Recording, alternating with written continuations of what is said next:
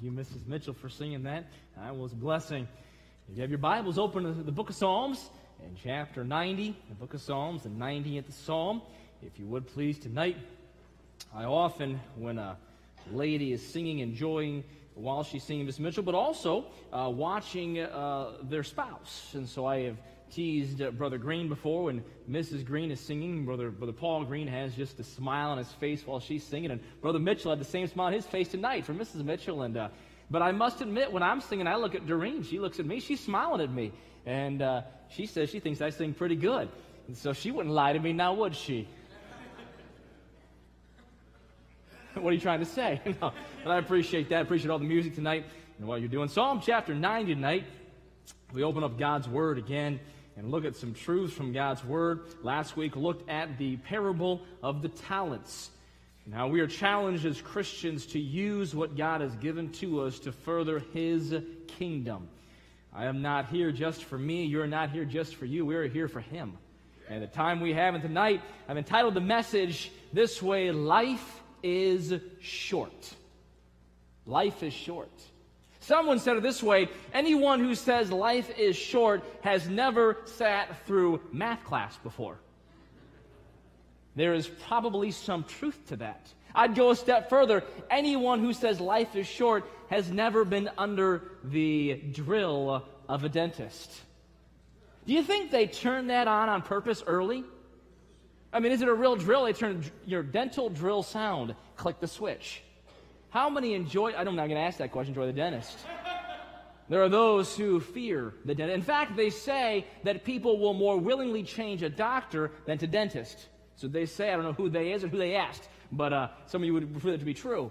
But this psalm, Psalm number 90, deals right in the middle of the psalm. Verse number 12, we'll read the whole psalm, but verse number 12, I would say, is kind of the pivotal key truth in this particular psalm, where kind of the psalmist has begun a certain path and ended up. In fact, if you look at the top of the psalm in your Bible, it probably will say this: a psalm of Moses. Do you see that? Does it say a man of God as well? It says that, doesn't it, in your Bible? It says it in mine as well. The only psalm in the book of Psalms that we have that was written by Moses. A couple other songs we have in the early books of the Bible, but the only one in the book of Psalms written by Moses. Called out, all right, to lead God's chosen people out of bondage into the promised land. That Moses. The same Moses who got to speak and listen from God, in one sense, the Bible says, face to face. Got to see the glory of God, and the Bible says his hinder parts, or the back of God's glory as it went past, so much so that his face shone so brightly that they could not look upon him, and they made Moses put a veil. The first mask, if I may. It's so bright. That Moses. That same Moses, the same Moses who also was guilty of murder and ran out of shame and guilt. That same Moses. The same Moses who was in the wilderness tending sheep for 40 years. That same Moses. That's the Moses we're talking about, called a man of God. The Bible tells us, according to God's testimony, that Moses was the meekest man who ever lived. He is called the friend of God. But Moses, a tremendous man, a man of God with flaws and faults, but called here a man of God. Moses, who got to have some stone tablets that were written with the very finger of God.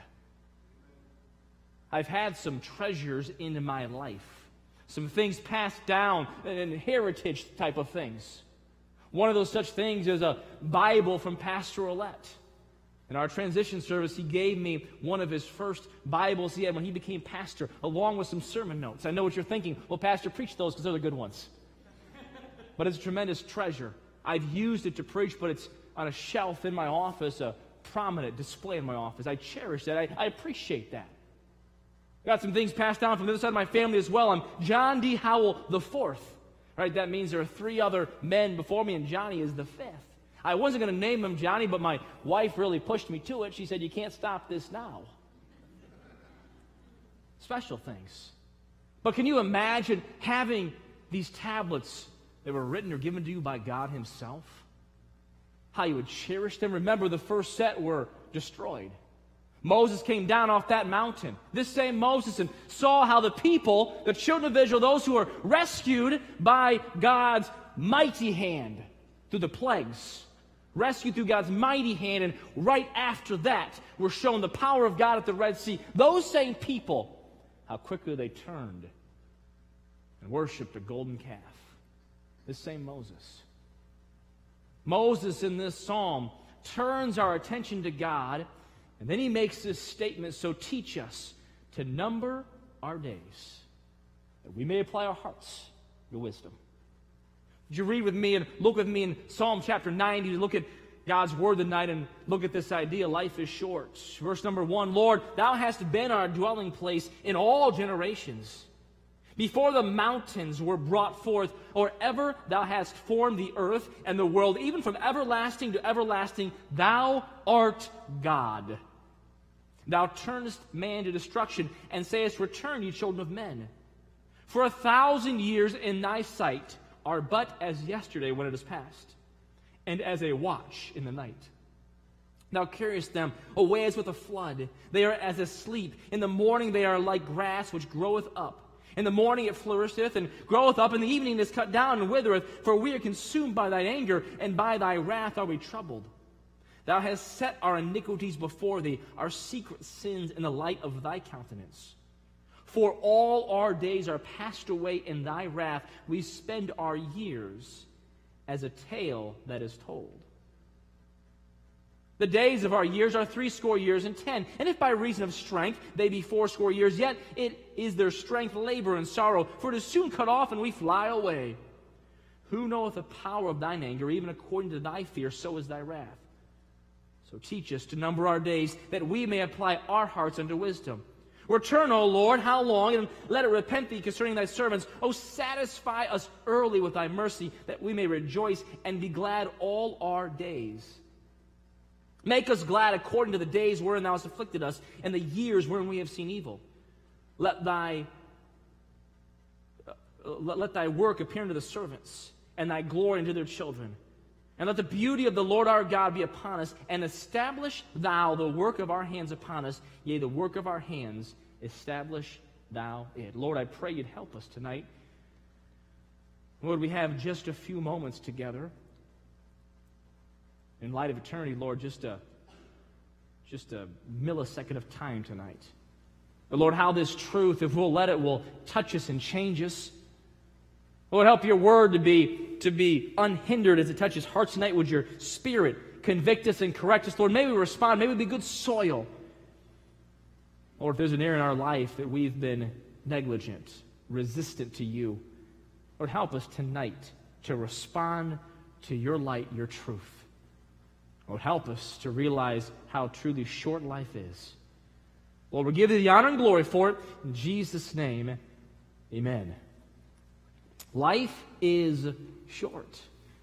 Now, some of you who are my elder tonight will say, oh, Brother Howell, you have no idea how short life is. I've heard this phrase in a variety of manners and ways since coming here to First Baptist Church, and I thank you all for that. No matter what stage in life I happen to be at, some of you have the desire to tell me how bad the next phase is. Thank you for that.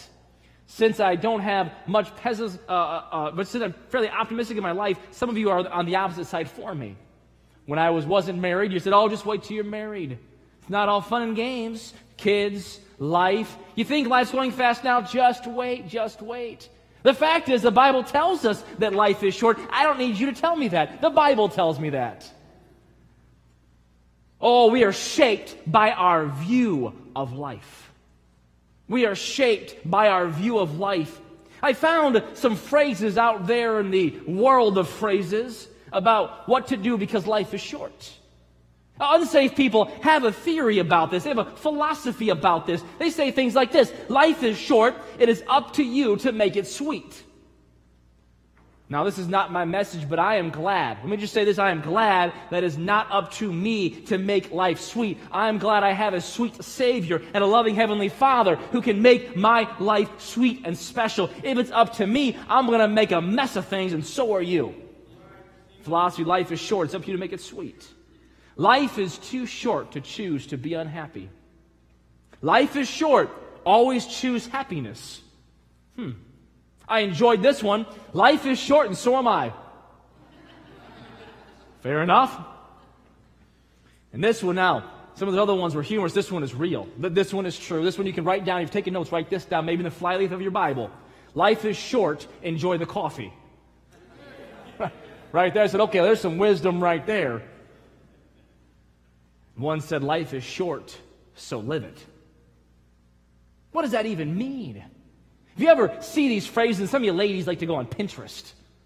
They have these things. I could preach on Pinterest one night. I probably could. I probably should, actually. No, my wife says, no way. But stop for a moment. When you're out there and you hear these things, make sure you run up against God's Word. Make sure you don't just repost these things and say, oh, that sounds so special. Life is short, so live it. Listen, what else can you do? Because when you stop living, life is over. Okay? So, make sure you keep your head connected when you're out there, all right? Make sure you think about the truth from God's Word, and life is short, so live it. But can we say this? Life is short, so live for God. All right? We can stop right there, but I won't, all right? This sermon may be short, but life is short, so live for God. That's where we're going tonight. Life is short, so live for God. That's what he says in verse number 17. Look there, would you please? And let the beauty of the Lord our God be upon us, and establish thou the work of our hands upon us. Yea, the work of our hands, establish thou it. At the end of the psalm, all right, Moses says this, God's beauty, can it be upon me? And can his help, can he establish what I do, so that what I do counts for him? Life is short, so live for God. I want to look tonight at this concept, life is short. There are some names you may not recognize. Owen D. Young, maybe some of you may. Pierre Laval, Hugh Johnson, James Burns, Harlow Curtis. These names ringing a bell? Well, they ought to. They were all at one point on the cover of Time Magazine Man or Person of the Year. According to Time Magazine, these particular individuals, they were the most influential person for that entire year. And now, if you knew a name, if you recognized a name, it would be a rare thing. How quickly people can come on the scene and off the scene. In fact, if you look at that list, as I did, you'll find they honored the earth one year. Man of the year was the earth. Another year, person of the year, the computer. Help me here. Help me here. I'm scratching my head. Life is short, though. But in this psalm, we have the idea of an eternal God and the truth he has for us. I believe that this verse ought to drive us to three things tonight. Three truths that this verse will drive us to. The first truth is this: because life is short, we need to pursue. Pursue because someone knows more than me. All right, now that's just not me saying that. I want us to believe that and you to say that. Someone knows more than me. Would you say that with me? Someone knows more than me. In fact, in this psalm, in verse number 12, how does Moses say that? He says, so teach us. Who is he speaking to? I'll help you. To God. To God. He's not Googling that phrase. He's not asking his buddies. He's not looking around for the philosophers of the day. He's talking to the God of the universe, and he says to the eternal God, would you just teach us? So teach us. Because someone, as Moses acknowledges, someone knows more than you. Someone knows more than me. I want the one who brought life to teach me about life. I want the one who gives life to show me about life. I want the one who is life to be my life. So Paul says in Colossians, when Christ, who is our life, shall appear. You see, when you don't have the answers, look to Jesus.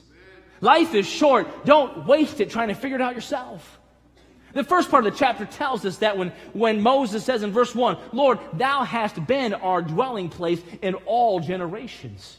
He begins to talk about the eternality of God and the wisdom and just how big God is. He says, God, Lord, you've been around for all generations. He begins in verse number 2 to talk about how before creation, God was there. He was in charge and knew all that. He says in verse number 4, for 1,000 years are in thy sight are but as yesterday when it is past. What is 1,000 years to God? Just a little snap. Just a little snap. And yet, if we're not careful too often, we don't turn to God, we turn to Google. We turn to Siri. We turn to Alexa. We turn to our friends. We turn to social media. Parents, have you ever seen yourself reflected in your children? That's a humbling thing. Remember when one of my young children were younger, they had an idea they wanted to do something. Something that I could easily have helped them accomplish. Something that would have taken very little time, very little effort. That one looked at me and said, no, Daddy, me do it. Me do it. And I watched them struggle. Well, me did it. Me did it. And I must confess, there are times in my life, it's like I say to God, no, me do it. Me do it. Would not cost God any amount of His power now, would it? Wouldn't cost Him any kind of wisdom to help me through it. Life is short. Don't waste it trying to run it yourself. Oh, when Johnny was young, we're out there one day, and I said, Johnny, let's skip. He looked at me with those big eyes and said, Daddy, what is skip? Hit me that day how he wouldn't know what skip is, unless I didn't tell him. He hasn't asked me that question in a long time. Daddy, what's skip? I don't ever want to get over looking to God and say, God, what's skip? How should I live today? I don't want to think, I know what to do now. I want to pursue God because someone knows more than me. Men or ladies, have you ever tried to put together furniture that comes in those boxes? Some of those particle board furniture pieces? I know you ought to buy the real wood things, but sometimes those particle board pieces are just handy in life, all right? Am I the only one who's put these things together? Well, okay, someone else. Thank you, Brother Kemp. He has as well. I see a couple of hands. All right. So you get these boxes, all right, men and ladies, and you've probably seen these things. And they have all these holes all over the place, right? They give you these instructions that are in every language but English, all right? And when you find the English side, you flip it upside down. And they give you all these different size screws, and they say, use the M8 ones and the M12 ones. And then they give you the smallest tube of glue known to man. You know what I'm talking about? They're about this big. And you're building like the back of the stage, right? I've done this before, and by the time I get to the second screw, I'm going out to the wood shop to get my glue. You look at the instructions, they said, we'll only glue one spot over here, and I've glued everything. It is never coming apart, nor will the drawers open. Okay. There's my wife, honey, I thought this had drawers in it. Nope, those are fake drawers. Yeah. Just looks real nice, all right? You can put stuff on top of the shelving unit. I've been guilty of that, but how many times in our lives, because we think we can figure it out, because we think we can do it, because we think we're smarter than the instructions and smarter than the Creator, do we take those things and say, I've got this all figured out. Life is short. Don't try to run it yourself. Pursue because someone knows more than me. When was the last time you asked God how to live? When was the last time you said, God, show me today how to live? Lord, give me wisdom how to drive today.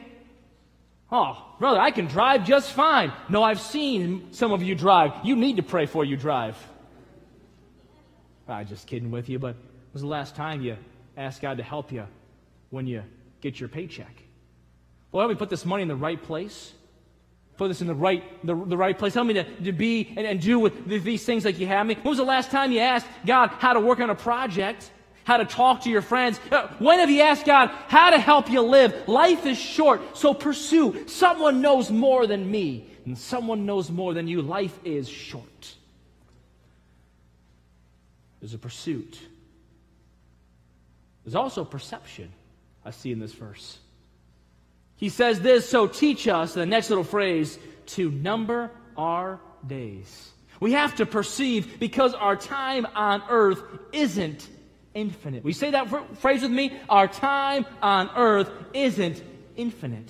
You say, of course, I know it's not infinite. I know there's 24 hours in a day, and eventually, in fact, here the psalmist says how much time we're given on earth, and it's about 70 years, and maybe we'll have 10 more, and boy,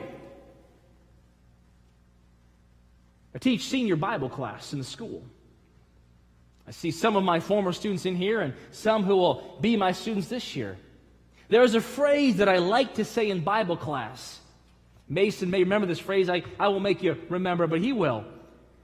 The phrase goes like this: why do today what I can do tomorrow? Remember that, Alex? Why do today what we can do tomorrow? Listen, seniors, don't worry about it. So what I say now, with just a touch of sarcasm, if you can imagine that. Can you imagine that our seniors at school would ever procrastinate? Can you imagine that? And I say, no, don't worry about that. Oh, no, you have plenty of time. Put it off. Wait to study. Wait to complete his assignment. Don't rush about these things. Why do today what we can do tomorrow? The fact is, many of us live that way. Now, some who may live this way on a character level have a lot of character, and in a job situation would not procrastinate, but with life we procrastinate. I believe that one of Satan's biggest deceptions, one of his biggest lies, is not to follow God, but just to do it tomorrow. You know what? That's a great truth from God's Word. And you know what? You ought to change that. You ought to get that right. And you should just do it tomorrow. Just do it at the next service. Your neighbor, they need the gospel, and you should give them the gospel. Would you just do it in an hour or 2 hours? You see how if we're not careful that we will live like life is infinite, when in reality the psalmist says, so teach us to number our days. That means to count them or to make them accountable to us. Where we take accounting of the days and say, I only have this much time, so how can I make these days count for Jesus Christ? So teach us to number our days. How many Sunday school lessons will be taught tomorrow? How many tracts will be passed out tomorrow? How many ministries will start tomorrow? How many souls will be led to Christ tomorrow? How many apologies will be whispered tomorrow? How many words of encouragement will be given tomorrow? So teach us to number our days. Sometimes in our life, we have a life procrastination problem. The story told about an old farm boy, or young farm boy, old story, young farm boy. He accidentally overturned a wagon load of corn in the road. The old farmer who lived nearby came to investigate. Hey, Willis, he called out, forget your troubles for a spell and come over to our house and have dinner with us. Then I'll help you get that wagon turned over. Well, that's mighty nice of you, Willis responded, but I don't think Paul would like me to do that. Oh, come on, son. Finally, the boy said, okay, I'll come with you. They had a great dinner and sitting down, and after a hearty meal, Willis thanked his host. I feel a lot better now, but I just know Paul's going to be real upset. Don't be foolish, the neighbor exclaimed. By the way, where is Paul? The boy replied, under the wagon.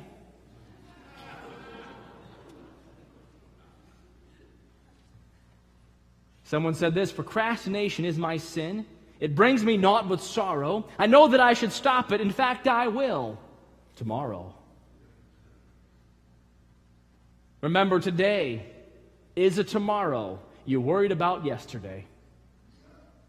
Let me say that one more time. You get that? Today is a tomorrow you're worried about yesterday. Life is short. Don't waste it waiting for tomorrow. Not only is there a pursuit, there's a perception. I have to realize that life is not infinite. I don't have anything promised to me. In fact, I may never make it home tonight. This may be the last message I ever speak. I may not make it through the message. But we don't live that way. We live, as James tells us, we're making plans here and there rather than saying, if God be willing. The Christian, my friend, don't be so naive to think that life is infinite. And though we may profess that we don't live that way. Last is this, the third truth in this passage, in this verse. There's a pursuit, a perception. But lastly, there's a practice. You know that anytime we read God's Word, there ought to be something that we do about it, something that we act upon. God's Word is not there just so we feel good about ourselves, not so we can hear something nice. It's because we're supposed to do something about it, and that's what this verse says. So teach us to number our days, that we may apply our hearts unto wisdom. Someone took the time to figure out how a typical lifespan of 70 years is spent. They said that you sleep approximately 23 years of your life away. You work approximately 16 years. About 8 years of your life is given to TV, and 6 years is given to eating. 6 years to travel, and 4.5 years to leisurely things. Illness is 4 years of your life. You're sick. They say that you spend the time getting dressed about 2 years of your life. According to their calculation, religion in many people's lives is computed to half a year. Half a year. Their study, not mine. Isn't it sad to think that we would spend more time getting dressed than we would with the God of the universe? I hope if they were to study my life or your life, that would not be the numbers that they would bring back. Would you not hope the same thing?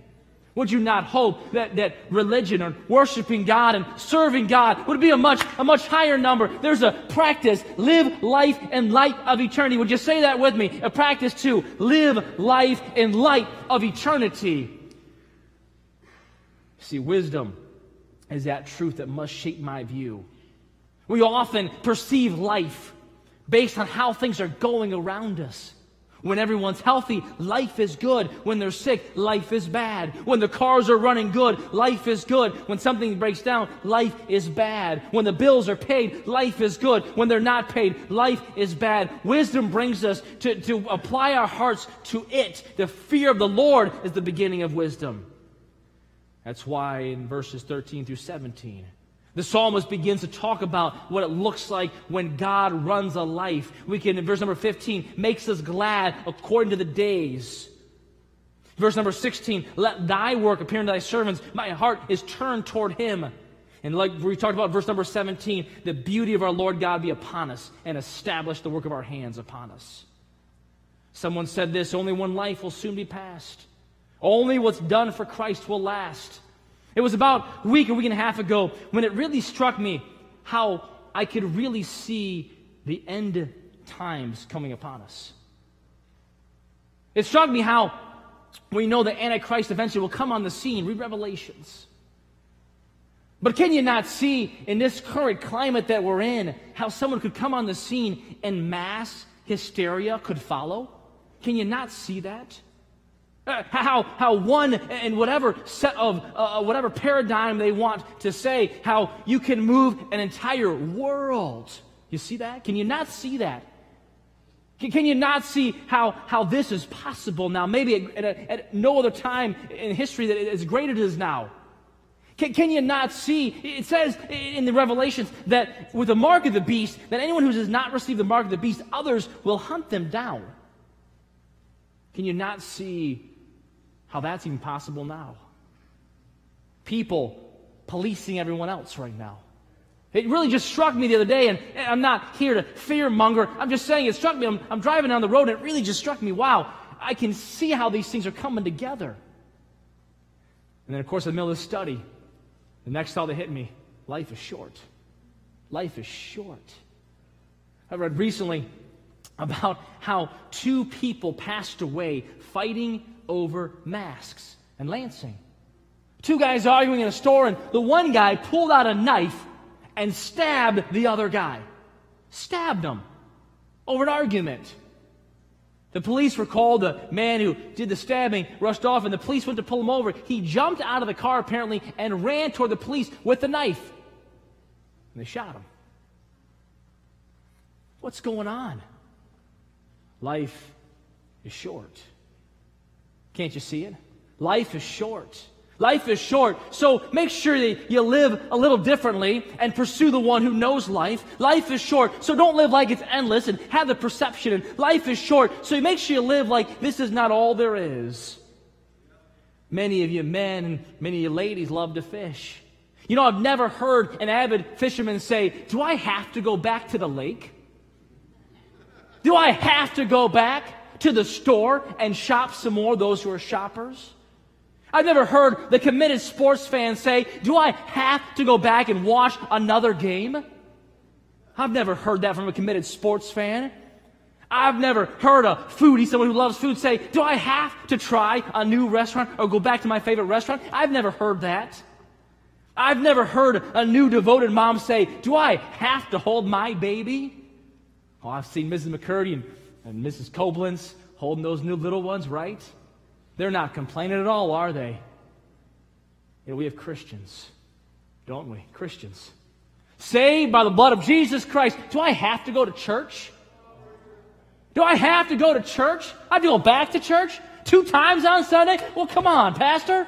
What's wrong here? Do I have to go back to church? I have to serve at church? You mean I can't just go there and sit and be fed, spoon-fed? No, do I have to actually give of the blessings that God gave to me? Do I have to do that? I've never seen that with a sports fan. I've never seen it with a foodie. I've never seen it with a shopaholic, but I've seen it with some Christians. And we should have more reason to say life is short. God, may my life count for you. So teach us to number our days that we may apply our hearts unto wisdom. It was the last time that you remembered life is short. Look at Moses, writer of this psalm. All that he's seen, all that he's experienced. Yet Moses with a prayer, so teach us to number our days. Or can we say it this way? Life is short. Make it count for Jesus Christ. Only one life will soon be passed. Only what's done for Christ will last. Lord, I thank you for loving us. Lord, you're merciful and gracious to us. Lord, tonight, I believe you want our hearts to turn toward how we ought to be living for you. Lord, forgive us for those times that we have gone about our days with only our own thoughts on our minds, not a care in the world. Lord, help us live for you. My friend may be here tonight. God touched your heart. Just a moment, we'll stand.